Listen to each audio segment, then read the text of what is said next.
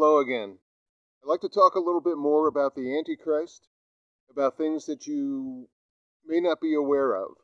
In the first part of that, I alluded to Scripture, just a straight comparison of Scripture of why Christians should be questioning what's going on.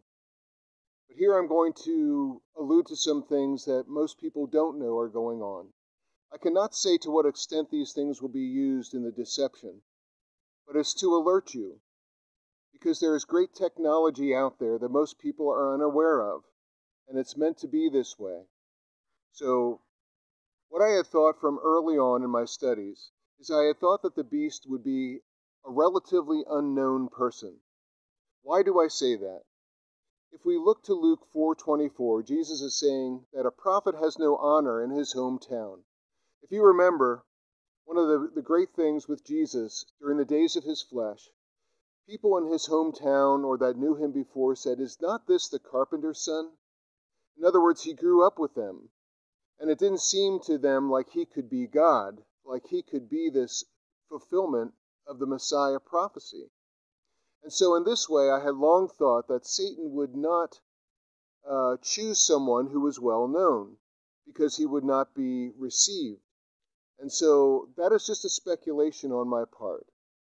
But I had thought that, and perhaps it will play out that way, as some of these possibilities.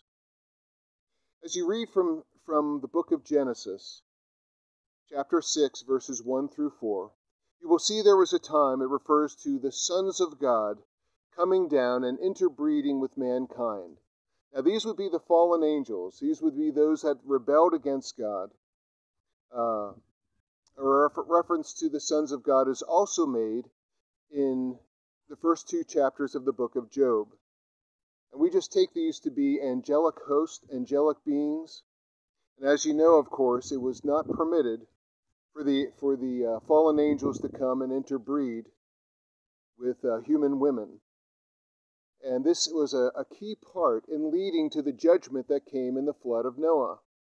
As we see, these became powerful men. There were giants in the land, and this led greatly to the flood of Noah. Please look that up. The book of Genesis, chapter 6, verses 1 through 4. And so one thing that I've become aware of, that I believe, and that is that since World War II, the higher-ups in national governments that have been trying to work toward a new world order have been in collusion with these kind of spirits. In other words, the same thing that happened in Genesis 6 is happening again. It worked then, and it will work now. This is my opinion. And it's just a warning, because I don't want Christians to be blown away by this. It may come to the time when there are supposed aliens visiting Earth, and they will speak great lies. I want you to believe the Bible. I want you to know that the Bible has alluded to these things before, and so that you will hold on to the Word of God. We have known even that recently UFOs, unidentified flying objects, typically thought of as flying saucers many times, this has become declassified by the United States government, and they have been documenting these again pretty much since World War II. This came about through interactions through the Roswell interaction, but also there was an interaction with Admiral Byrd of the U.S. Navy a year before, in 1946. There is some evidence that they were also in collusion with Nazi leaders during World War II. I do not go into this much. I do not know how the world would receive an alien Antichrist or the alien interaction. But in case it happens, I want you to know that there are possibilities in Scripture that talk about it. We need to remember 1 John 4:1, and just to test the spirits, to believe the Word of God, to hold everything up to the light of God's Word. One thing I also wanted to mention with you was something called a Project Bluebeam. Project Bluebeam basically involves holographic images. In other words, you might look up in the sky and think you see a spaceship. You might look up in the sky and think you see the Messiah returning. This Project Bluebeam is very, very high technology. It is very real.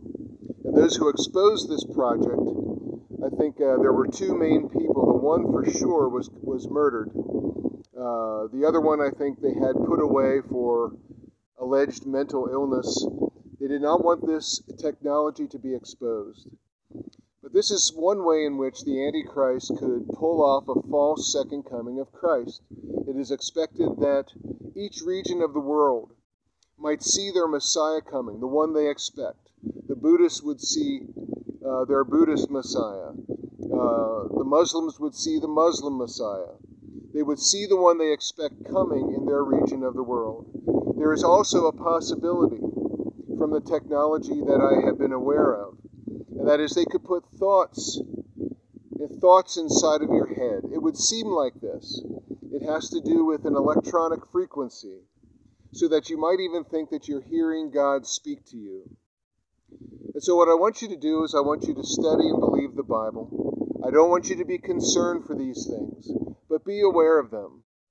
I just felt that I had to warn you, as far-fetched as it may sound to some. We have looked at these things for many years now. It is a time of high technology and high deception, but we will overcome it by the power of God, by the blood of the Lamb, and His precious Holy Spirit. May God bless you.